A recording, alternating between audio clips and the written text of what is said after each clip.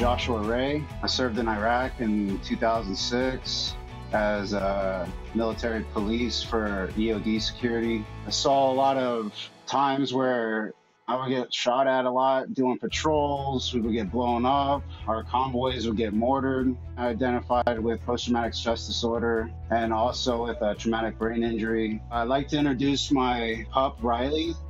Stand. Good girl. It's just amazing how like a dog like Riley here can really brighten your day. Sierra Delta, that's an amazing nonprofit. I'm so glad that we found this nonprofit. They've provided the adoption fees. They have provided with a few like nice items, like got food for her, some toys, a bed.